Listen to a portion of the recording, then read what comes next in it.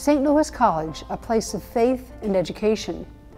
In the late 1800s, St. Mary's College campus reached capacity without possibilities of expanding in the increasingly congested downtown district.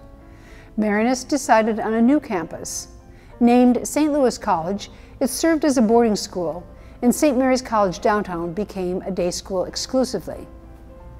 St. Louis College imparted a thorough Christian education and provided a rigorous curriculum in commercial studies, literature, arts, and the sciences.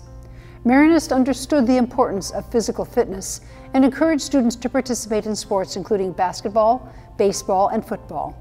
Students also enjoyed a swimming pool, participated in drama, and joined Marianist brothers in forming an orchestra. A large and distinguished faculty composed of Marianist priests and brothers gave the new school an excellent reputation.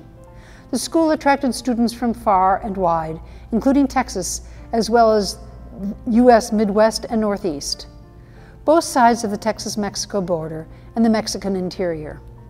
Over the years, Hispanic surname students composed between 20 to 45% of enrollment, reaffirming Marianist openness to a diverse student body. This display features technologies that were adapted to education in the changing times. Marianists were dynamic and forward-thinking in their approach to preparing students for their future. Some artifacts include the Hammond multiplex typewriter from 1913, Brunswick midget pinwheel calculator from 1906,